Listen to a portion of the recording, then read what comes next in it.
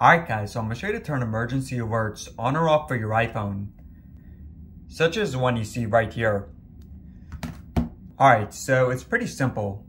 Now, you're just going to go into your settings, and then you're going to press on notifications,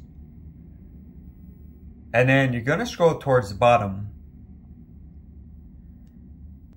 And you see at the bottom it says government alerts. Now for some countries you actually can't change this, but for the USA you can turn them off or on.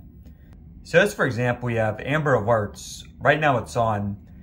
If you want to turn it off, just press right there. But I'm going to turn it back on. So Amber Alerts is when someone goes missing. And then we have Emergency Alerts, which is stuff like a severe weather storm or something else that's urgent. So from here you can turn it off or on. And also determine if you want it to play the sound. I'm sure you guys know what the sound is. It's pretty loud. But yeah, I'm going to keep both on. Just going back. And then there's also public safety alerts. So this is just stuff that's not as severe, not as urgent as the emergency alerts.